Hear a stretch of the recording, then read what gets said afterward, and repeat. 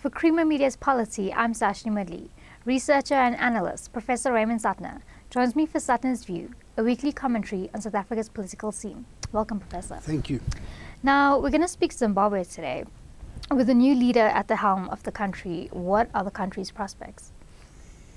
You know, everyone would love things to go well in Zimbabwe because it's had 37 years under the helm of Mugabe. It wasn't always bad, by the way. It had made incredible advances educationally, and he was not always as authoritarian as he became later. In fact, I met him in 1989 when I was skipping my house arrest. I was out of the country illegally, and he said to me at the Harare Declaration meeting, "I hear one of you are going to be with us for a bit longer." And he goes like this as if I'm a naughty schoolboy, you know.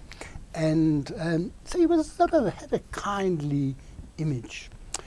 But I think we have to understand that the Zimbabwean Liberation Movement, ZANU, which split from ZAPU in early 60s or late 50s, from the period of armed struggle was not as well developed politically as the ANC was. I always used to say the ANC is not going to go the way of ZANU because the ANC has always had this long history, much longer than the Zimbabwean liberation movements, where it's drawn lessons, where it's argued politically, things like that. Well, you know, when you look at today, maybe I was not so correct in saying the way the ANC would go. But I think what is true is that the Zimbabwean liberation forces were actually very successful, especially ZANU, comparatively speaking, in military terms. And I think that it has infused the way politics has been run in Zimbabwe, that the veterans, as well as the military itself, have come to play a very important role in Zimbabwean politics, and that role has not been democratic. And we've seen this particularly from the period of the rise of the MDC, initially a trade union movement which developed into a political party and won elections, and then got cheated out of elections. And the cheating out of the elections was actually the army, the military, played a key role in doing that. And Mnangagwa, the new president, has always been very close to security and the military. He himself comes from the armed struggle. And so everything that was done to defend Mugabe's rule, like rigging of elections, removing informal settlements where people were seen as opposition force supporting MDC, all of these things have been spearheaded by the military. You also had a situation where some of these military people, I think one of them has been made a minister now, said that if Tsvangirai were to become president, he would not salute him. They would only recognize a leader of Zimbabwe if that person came from the liberation movement. So you've had this situation, and with the fall of Mugabe, a lot of people hoped that we would see a new dawn, a rebirth of the vibrancy of the early years, what looked like vibrancy in Zimbabwe. But even though Mugabe had dismissed Mnangagwa as vice president a few weeks before the military stepped in, they came from the same cloth. They were the same type. The political orientations were very similar. And consequently, and in fact, Mnangagwa says that Mugabe is his mentor, all this sort of thing. And he's not a very popular figure. In other words, I'm meaning in a very, very basic sense, twice he has not succeeded in being elected as an MP, and he had been nominated by Mugabe. So you're talking about someone whose power base is not so much the population, even in the narrow sense of getting votes in an election. It's the military, it's security. You also have a problem about the prospects for the future insofar as there is division in the security forces. The police were perceived as being more supportive of the G40 group, which was associated with Grace Mugabe and her allies, and the military more closely associated with Mnangagwa. So we've got a situation where the military calls the shots in ZANU-PF, recognizing the leadership of the new president of ZANU-PF, Mnangagwa. You don't have a vibrant party life like you don't in South Africa either, where there's not a lot of debate. There's nothing much debated in ZANU-PF. Every now and again there's someone saying let's take some land and things like that, but apart from that there's not a great deal of debate going on. The opposition parties are split.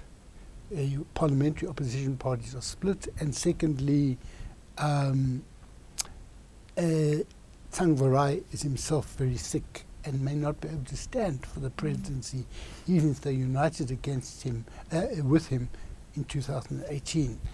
The other problem you've got is that, in my view, to have democratic politics, you need to look beyond the formal politics of parliamentary politics, the state, and things like that. And there's very high unemployment, homelessness, and it's an illusion to think that people being dissatisfied necessarily transforms into a powerful political force. Because if you want to create a powerful political force, you've got to have resources for people to be able to meet, to travel to one another, and be together with food and things like that. Things are very dire in Zimbabwe. So the prospects for democracy are not much better, although I think that when you remove Mugabe and you get a new leader, first of all, the new leader's self-esteem may lead him to decide that he will show that he is different from Mugabe. It may be better for business than it is for was under Mugabe, but in terms of democracy, I doubt it. But just going back to Mugabe and Mnangagwa. Yeah. Recently, the new cabinet was sworn in, and he brought back people from Mugabe's administration. So, should we be concerned about this? Well, he brought back some people. He didn't bring back people who were associated with the Grace Mugabe group. No, he brought that reinforces the view that there's not much difference between the two, except it may be more militarized, because he's brought in 2 or 3 generals.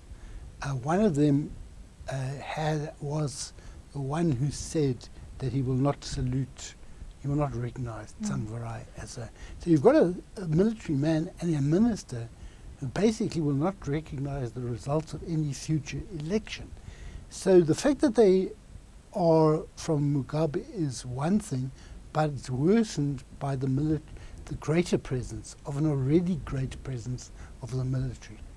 So do you think the military is going to be a problem for Zimbabwe? Well, it's been a problem before, in the sense they are the face of repression.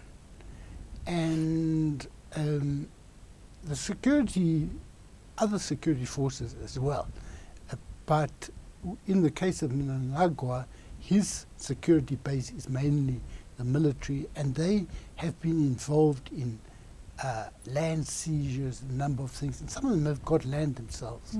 So it will be a problem, not just in terms of repression, but also whether there is going to be a stop to land seizures of a type that do not benefit the people as a whole, and drive down the production of agriculture as it has been over the last couple of decades. Now, lastly, one analysis on Zimbabwe said that Mnangagwa's cabinet choice revealed patronage and rewards to the military. Is that fair to say? Oh yes, no, I mean, patronage, I should have said, is a given in the sense that the G40 group, Grace Mugabe, was a patronage group where everyone steered things to one another, and Grace Mugabe is still trying to continue with what she calls legacy projects, a number of other things on farms that have been seized and things like that. So when you support one person rather than another, whether it's now the military or whatever it is in his cabinet, those people expect to benefit. Just like the former Minister of Finance, who is now on charges of corruption, was benefiting under the previous government, benefiting even more than they may have known in terms of the alleged corruption. So I do think that patronage, but also corruption, will continue. I'm not saying it'll be worse, but will definitely continue, because that is the basis. When you say there is a support base, the support base is not related to any specific ideology like in South Africa. It's related to who looks after whom. Thanks for speaking with us, Professor. Thank you. That was Professor Raymond Suttner speaking to Creamer Media's Polity about freedom in Zimbabwe.